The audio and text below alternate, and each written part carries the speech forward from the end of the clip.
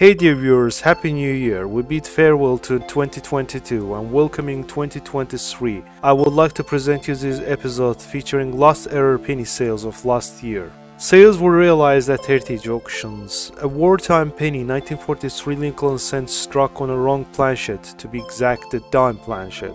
Circulated coin likely clean with AU details, therefore no Sheldon scale grade assigned.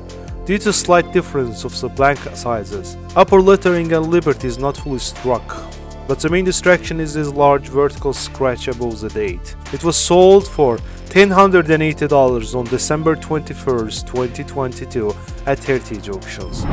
This 1985 Lincoln cent struck on a Roosevelt dime, otherwise called double denomination coin. Portions of olive and oak branches overlap selected areas of Lincoln's bust. Face value of dime is readable and crisply struck. Only upper parts of lettering dime dissolve into fields. On the reverse, Roosevelt's portrait is facing down in relation with the Lincoln Memorial. Dime date is partial, grade that missed a 67 by NGC. It ended up selling for $1,860 at Heritage Auctions. Here is 1969 D Lincoln cent with very unique mint error, another clean coin with uncirculated details. Reverse side of this coin is bonded with Costa Rican 5-cent blank.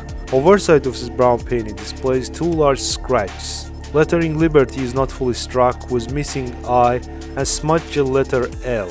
Sold on December 21st, 2022 for $3,840 at Heritage Auctions. Another incredible error coin from 1970s, last digit was struck off the flange, therefore no one knows exact date of this penny. It was struck on a washer instead of 1-cent blank, therefore it has large hole in the center. An incredible curious error that occurred when random washer was mixed with the cent planchets. It is fascinating to speculate about the source of the washer.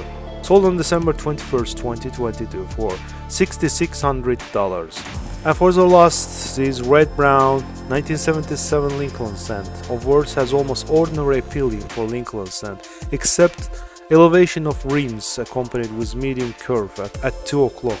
But on the reverse we witness quite a spectacular appealing, non-typical for Lincoln cents. This side of a coin is bonded with washer. Grade that missed a 65 red and brown by NGC.